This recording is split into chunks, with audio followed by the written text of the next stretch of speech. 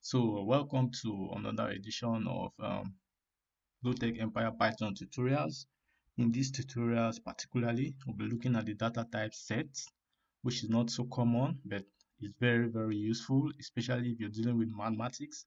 You're a mathematician and you need to use programming for mathematical tasks.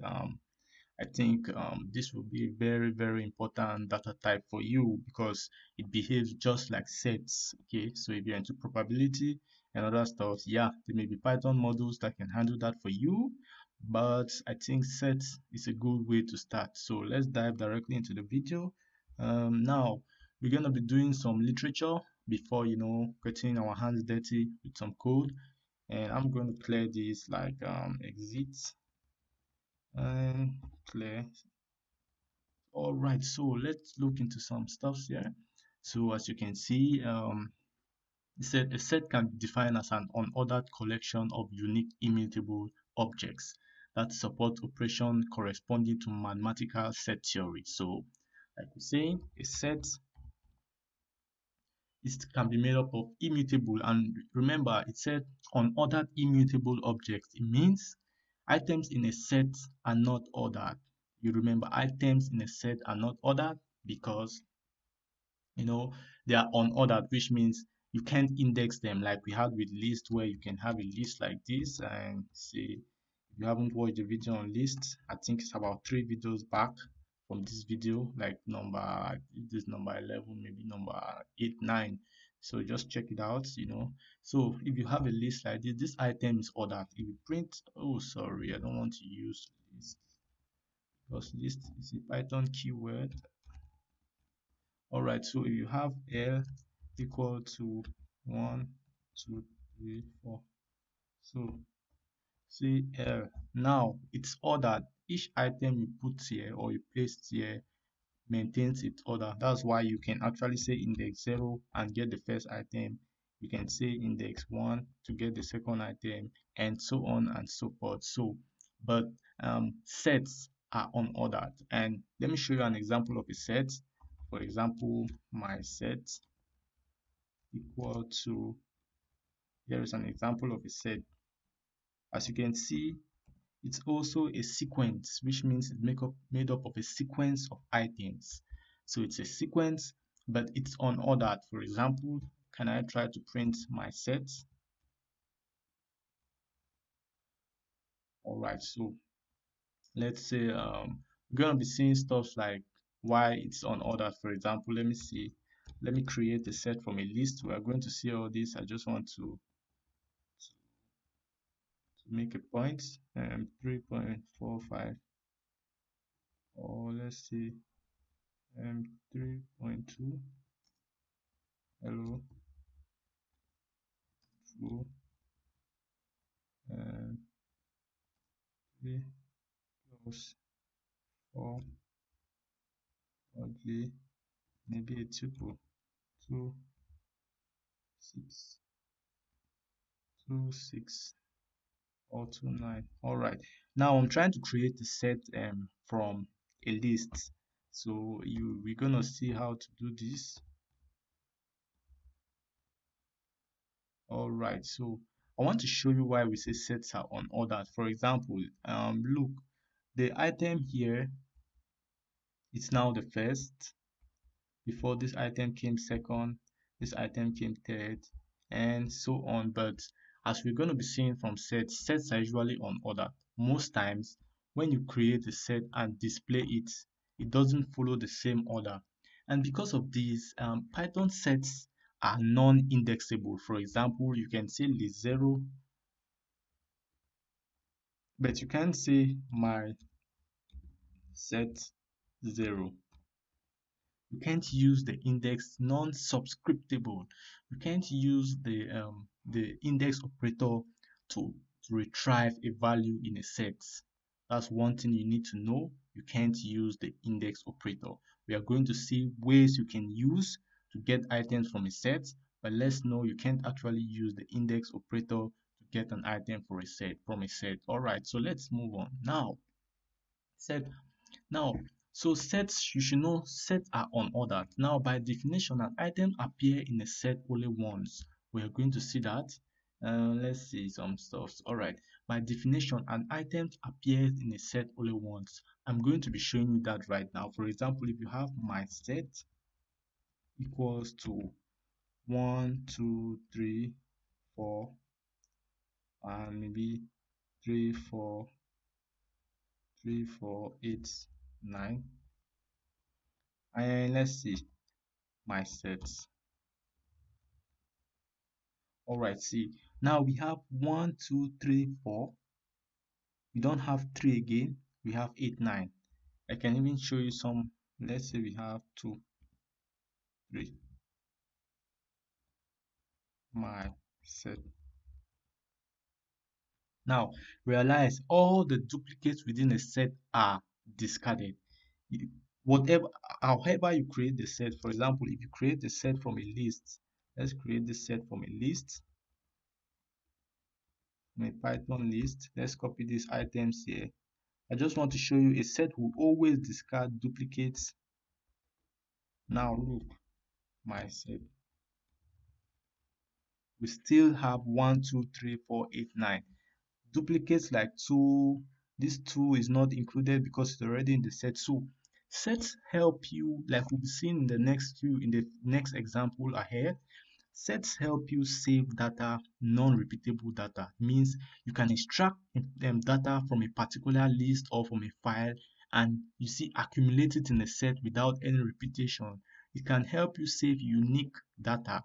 Many times when you're operating user information or numbers or usernames or a lot of stuffs, you have repetitions and you're looking for a way to accumulate this data or save this data or extract this data without repetitions. By doing this, you can initially place this information within a set. A set will actually save this information, and in case you attempt to place a duplicate, the set is just going to ignore that duplicate. So sets are very important if you want to find a way to save unique data or to stack up unique data without any repetition. So let's continue. Because sets are collections of other objects, they share some common behaviors with objects such as lists and dictionaries.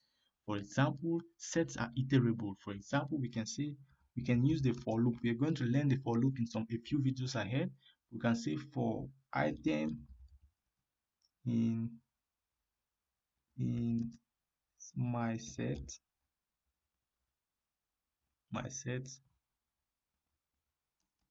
print item or square. Does this work?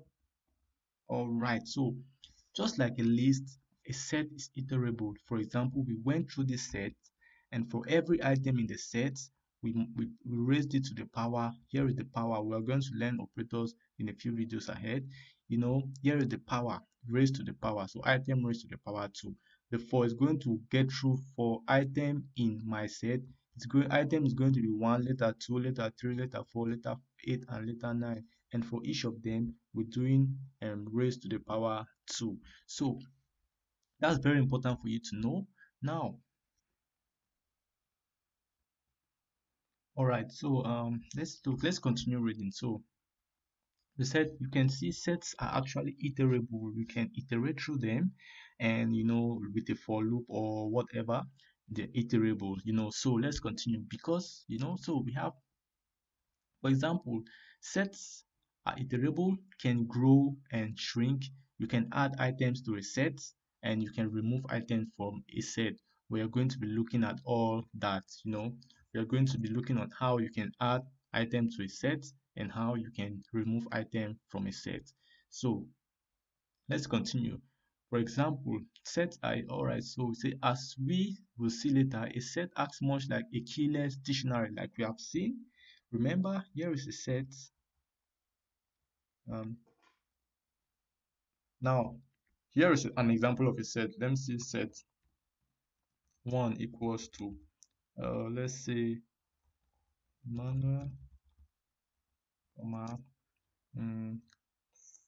32, and true, or let me say 6.7. Sorry. I made a mistake. All right. Now, remember, if this was a dictionary, we'll just write, for example, date one equals to, we'll have something like name,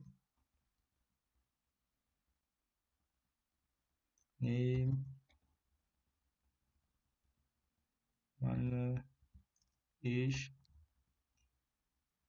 age, and height.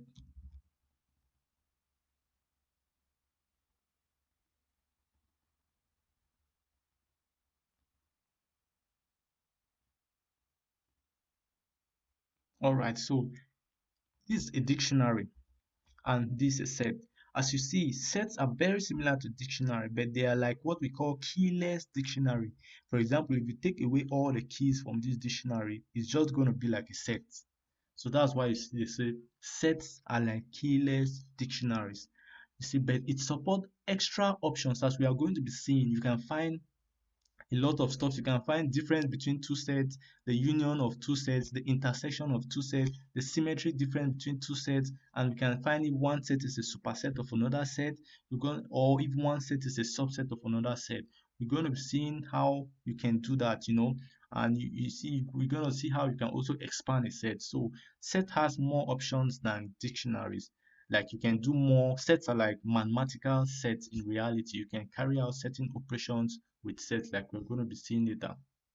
So we said, however, because sets are unordered, like I told you, when you assign values to a set, when you print that set out, for example, let's print set 1. You see, okay, this is a very good example now. We declared set 1 with Emmanuel as the first, but note, Emmanuel 32 is rather the first, while Emmanuel is the second and whatever. So it shows you clearly a set is unordered. The way you declared it is not the way it's internally represented. For example, you can see here this set, instead of let's see now, let's try to create a set from a dictionary. Let's see if it's possible. Set 1 equals to set, let's just set, I'm sure it's going to take the keys rather, equals to dict 1 set. I know it's going to take the keys. Yeah, so you see, if you create a set from a dictionary, it takes only the keys. Like I told you, when you iterate over a dictionary, normally you mostly pick the keys of the dictionary. So you see it picked out name, age, and height. Yeah, so like I was trying to explain earlier, you see we created set 1 like this, but at the point when we printed it out, we saw 32 was the first, which means sets are unordered. So however, because sets, yeah, he said, however, because sets are unordered and do not map keys to value like dictionaries, um, they are neither sequences. Sequences need to be in an order. They are iterables, but they are not sequences. Sorry, they are iterables, but they are not sequences, because sequences usually you can they are ordered so you can index them, but you can't index item in a set. For example, if you say set 1 0, like I showed you earlier, it's not going to work. So you can index them. So they are neither sequences nor mapping types like dictionary. They are a category of their own. That's why we're looking at them differently. Now, one of the main differences between a set and other data types is that though a set is immutable, is mutable, that means you can change items within a set. That you can change an item within a set, like we'll be seeing later. Though a set is mutable, it means its items can change. A set cannot contain immutable items. Let me show you. A set cannot contain mutable items. It can only contain immutable items. So he said one of the main difference between a set and other data type is that though a set is mutable, it can only contain immutable items or objects. For example, a list cannot, like we learned earlier, a list and a dictionary are mutable, sorry, and that they can be changed in memory, so they cannot be part of a set. The only stuff that you can put in a set are strings, numbers, and tuples. Maybe bowling, because bowling too are somehow they are actually immutable. So let's see that, let's prove that. All right, so let's say set 2 equals to, let's use integer, a a float, a complex, and what next? A tuple, 2, 3, 4. And what next? A bowling, true. So these are the main types we have here. Now let's say set 3. Let's try to create set 3, and let's add a list to the set.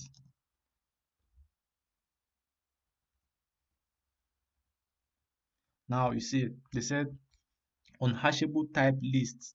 We attempted to add a list to a set, and they told us it's unhashable. It's trying to tell us lists are mutable, because hashable types are types which are not mutable. Immutable types are known as hashable types. Mutable types like lists are known as unhashable types.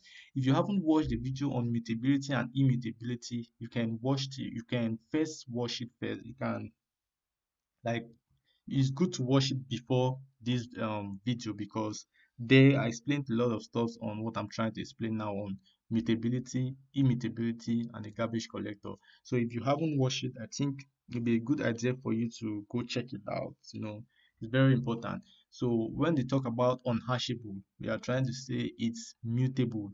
Unhashable means immutable. So set lists are actually mutable. Their values can be changed, so they can't be part of a set. A set can only contain hashable objects or immutable objects. It can be confusing at times, so I had to make mistakes on that. So it's just good to know that. So we can also have a dictionary. For example, if you try to put a dictionary here, I think it should give us an error. Let's try that. Name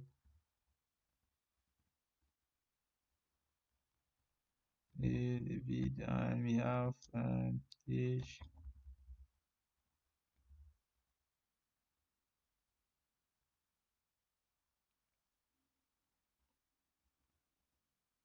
All right, dict. It detected we are trying to add an unhashable type dict. So I'm trying to show you, because dict data type is also mutable. So you can be part of a list of a set. Sets can only contain stuff like this: a number, which is immutable; a float, which is an integer, which is immutable; a float, which is immutable; and a complex, which is immutable; a tuple, which is immutable; and a boolean, which is immutable. So that's what you can actually have within a set. So let's continue now. Next, sets are enclosed, like we've seen. Sets are enclosed in braces, you know, like dictionary. So for example, you can see, how do you create an empty set? If you want to create an empty set, you can say set 4 equal to, if you do like this, let's check type set 4.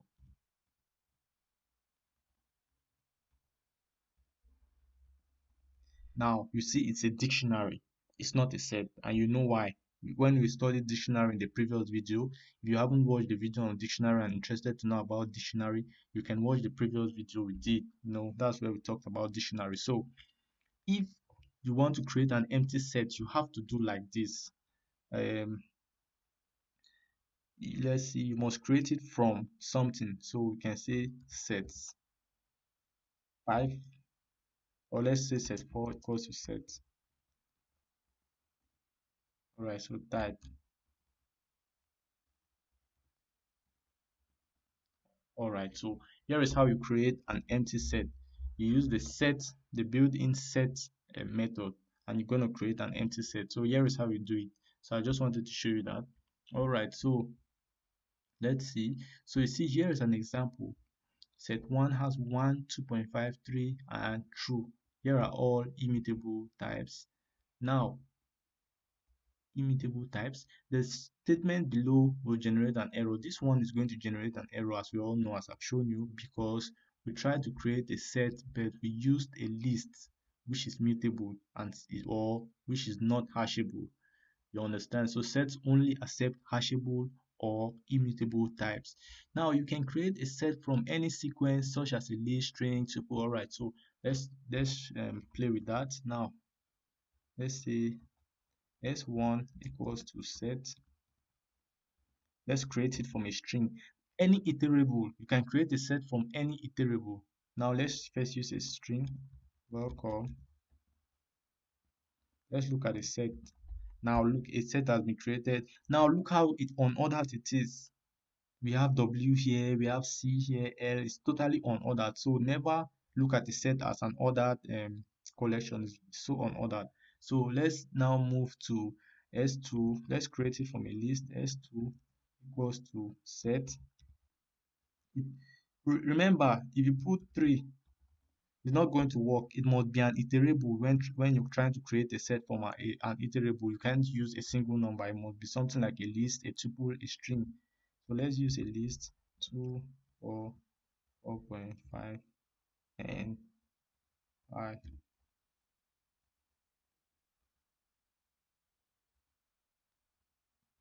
Now there we go. So you see it's unordered. Alright, so we can also create from a tuple if there was a tuple. And like I showed you earlier,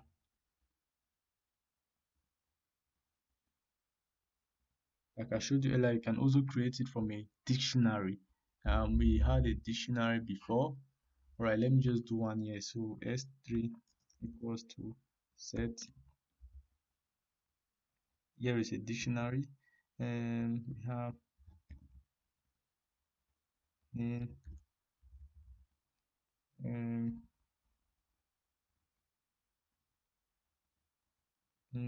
age, and 21, and we have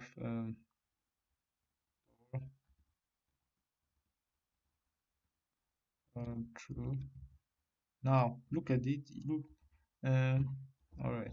So S3, you see, it's going to pick out just the keys, and it's still unordered. So sets are always just unordered. You see, we have now Tor, which was the last, and all this stuff. So I just wanted to see how sets operate. You can create them from all these different data types. Now, like here, we created a set from a list. Here, we created it from a tuple and all that. So here is it. So now you can also carry out various operations on a set. I'm going to be showing you this right now so you can understand. Let's now look at some two pieces of sets. Now we have a set S1 equals to 1, 3, 4, 6, 7, and 9. We have hello, yeah, hi, and we have 3 plus 2j. Now we have S2 equal to something similar to this. Let's use other values like 8, 4, 12, 3, 6, 5, and false. Now let's have another set S3 equal to, let's copy this.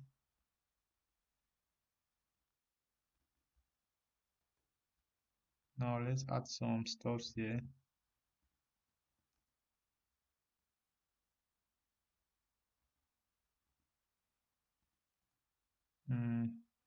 Let's add a tuple.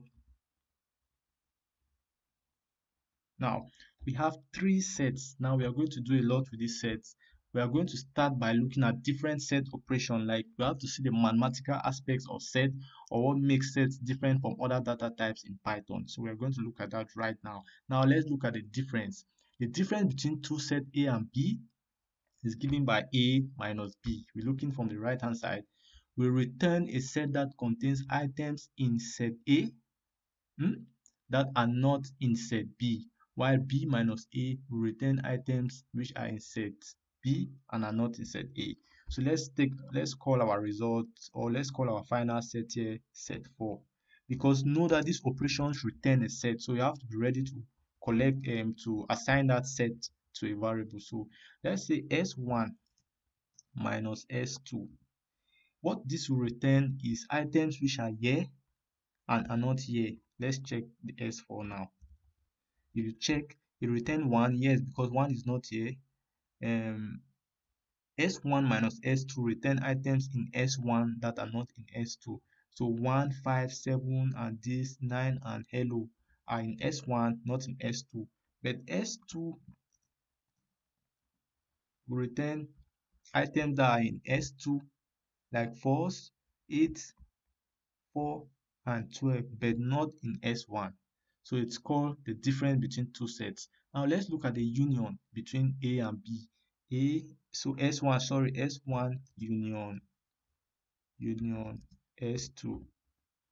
You see, it combines both S1, but you know a set will never have duplicates. So it's going to combine them, yet, but ignore any duplicates. So you see, 4, 1, 3, 4, 5. So you see, it got 6, 7, it has 12, 9, 12, and every stuff is there. Now it combines these two sets, but it's going to eliminate duplicates. For example, you see only 1, 6. You see only 1, 6, and you see only 1, 3. You see only 1, 3, and only 1, 6. So this is how we say S1 union S2 is also equivalent to S2 union S1. You understand? So next, we have intersection. The statement A and B will return a set containing items that are in both sets. Then we return a set that contains a combination of items in set. So now let's look at A union B. It only contains items that are in both sets. So let's look at S1 union S2. Now look, it returns high because high is in S1 and high is in S2. 3 is in S1 and 3 is in S2. 6 is in S1 and 6 is in S2. So that's union. Now let's look for the symmetric difference. The symmetric difference of two sets A and B will return a set that contains a combination of the items found in set A that are not in set B, and the items found in set B that are not in set A. So let me explain. If we have S1, it's called, I'm looking for the sign. Looks like I don't have it on my keyboard.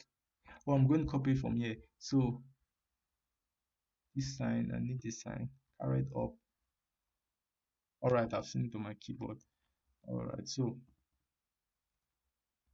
let's say we have S1, symmetric difference of S1 and S2. Look at what it returns. It returns items that are in S1 but not in S2, combination with items that are in S2 but not in S1. So let's see whether it's true. So here is S1 and S2. Let's see. Yes, false is in S1, not in S2. 1 is in this S1, not in S2. False is in S2, not in S1. You see 4 is in only 1. So each item returned is only present in one of the set, but not in both. 5 is in only one S1. 7 is only in S1. 8 is only in S2. 9 is only in S1.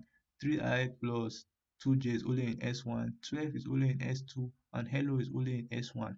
So you see, S1, S2 returns items that are in S1, not in S2, and items that are in S2, not in S1. So it's the same as S2 with the symmetric difference S1. I think it should return the same stuff.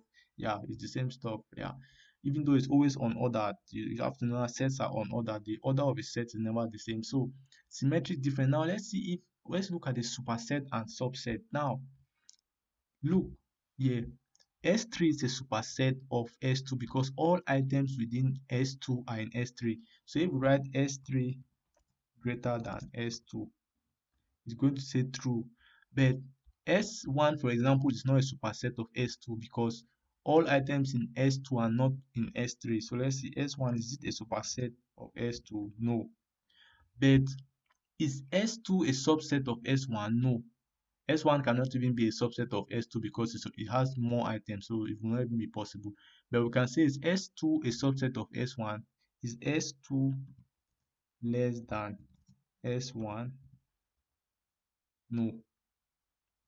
Is S2 a subset of S3? Yes, because all items in S2 are in S1. S3 is a superset of S2, which means S2 is a subset of S3 because, so S2 is S2 a subset of S3? Yes, it's a subset of S3. So there's a lot of these stuffs, mathematical stuffs you can do with sets, but here are just a few. I just said I should show you a few of them. So now those are subset and superset I've shown you. Now you can also use the in operator. For example, we can check, let's see S1. We can say is high in S1. Yes. Is what of is 10 in S1? No. Is the tuple 3 plus 2j in S1, 2j in S1? Yes. So I just want to show you can also do that. You can use the in operator. It returns true if the left operand is in the right operand. You know that left operand can be any hashable data type, because you know sets in the first place will only have hashable data types. So you cannot even have something like checking if a list is in a set, because a list can never be in a set in the first place. So now let's check again. Now we are going to look at a few other things. You know, you can also say 10 not. We'll be looking at operators in a few videos ahead. 10 not in S2.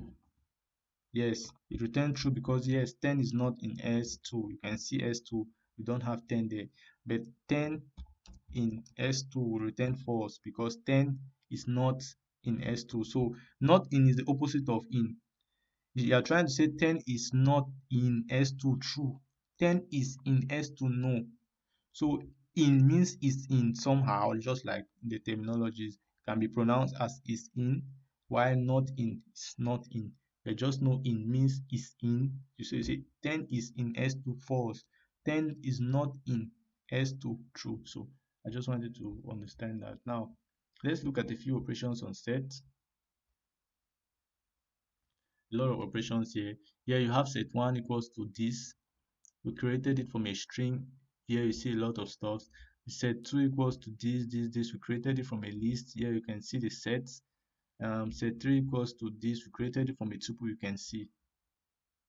Now we have set4 equals to we created a set you see of strings and a few numbers. Set5 equals to this. Now set 4 minus set 5, the difference between items in set 4 not present in set 5, while set 7 should be items in set 5 not present in set 4. As you can see, set 6 gives items in set 4 that are not in set 5, as you can see from here, while you can pause this if you're checking it out, while set 7 will give items that are in set 5 but not in set 4. You can see printed out a union combines set 4 and set 5. You know it's going to take away any duplicates, and you know print set 4 and set 5, you just print both sets. So symmetric difference, I told you items in set 4 that are not in set 5 plus items in set 5 that are not in set 4, and there we go. So we can see the continuation here. So we had the we can use the in operator to check. Here is to check if set 7 is a subset of set 5, which is true. Paul in set 4, you can use the in operator. Now let's see how to add items to a set and how to update items in a set before this video ends. So I'm going to be showing you that right now. So now let's add some. We have S3. Now look at S3, or let's see if we have S2. All right, so let's add a few items to S2. You can say S2 dot add. Let's add some maybe 50. Let's add S2 dot add. Let's add some other complex number.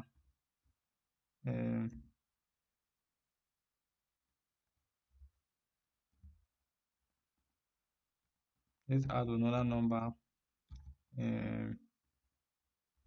Now let's check S2. Yeah, so we have added 750 and 70. We added, let's see, 77. You see, it's very unordered. It's not even in the order we added them. It just mixed up. So in fact, everything changed. This was the last, it came first, and this was the middle came last, and all those stuff. So sets are very unordered. I just want you to know that. So now, adding items in that form is very slow, so we can use the update method to add a sequence of items. So if you want to add a sequence of items, you can say set.update. But remember, whatever you pass into this update method must be a sequence, either a string, a list, or a tuple, and maybe a dictionary. In fact, if you use a dictionary, pick out the keys, but it is not wise to use a dictionary. Why will you be using a dictionary? So in this case, if we want to add, let's say we want to add some items again, we can use now a list, place those items in a list, like let's say 60 comma 1, let's say 7 plus 8j comma, and let's say 88, sorry, said. All right, you can't update it with a list. All right, said update doesn't apply to a list object. Let's check. Let's see. Simple.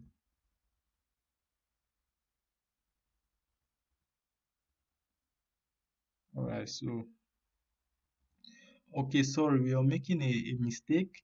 It's supposed to be I think it can work with a list. I'm using set. We don't have set. It should be s s2. Sorry. All right, s2. So let's check s2 now. Okay, so here is it. We updated it with a list of items. Is 60 and here is 60. So we can update with a tuple. Let's update with a tuple. Let's just put 2. Let's say 2 is not there, and I think 1 is not there. 2 1. So here is the tuple. Don't forget to put the brackets. So let's check s2 is good. So we can do that, and we can update finally with the string. If you put the string, it's going to spread out. So you say dan, you see s2, you see d a n. So I just wanted to show you that. So you can check, if you want to check other methods in a set, you can use the set, the d with the set stuff, and you see union, update, pop. To remove, you can remove an item from a set. For example, we can say s1 dot remove, and we remove, let's remove 12. Sorry, let's remove 3. So we remove 3 from s1. We can say let's remove 5, remove 5, let's remove 9, remove 9, s1. So here are what we have. All right, so let's check what s1 have. Now let's remove 7. So we can remove 7. What do we have in s1? We don't have 7 again. And you can pop up something. For example, you can say s1 dot pop. Pop the last value. Let's check s1. The last value was the pop s1. So it pop. Let's pop. And okay, pops random stuffs. It pops 6, which was at the beginning, but it's on order, so you can't depend on pop to pop out anything in order. So don't depend on pop.